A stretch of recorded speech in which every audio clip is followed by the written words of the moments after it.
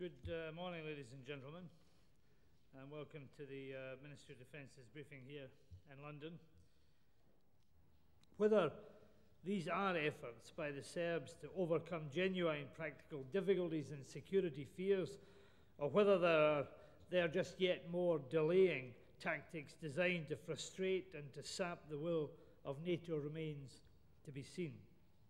But I can tell Mr. Milosevic one thing.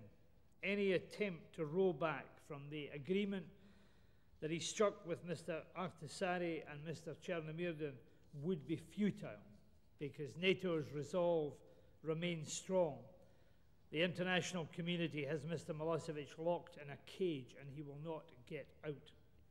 The NATO troops to enter, or the international force to enter Kosovo? Well, there is obviously a sequencing issue here in relation to the Security Council resolution, the end, the pause in the bombing, the military technical agreement, but all of that could come together very quickly indeed once this particular discussion is over. And I really have to emphasize what I think I said in my opening remarks, that the clarification being sought by the Serbs is about practicalities and not about principle.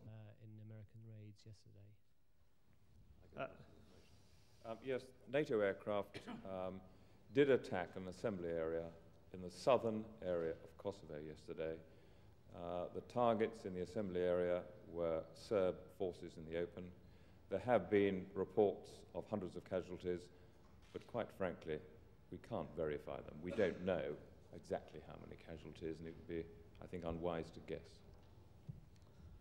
Serb troops were still in action, of course, yesterday, and that is a situation we can't ignore. We'll be here again tomorrow morning at 11:30. Thank you very much.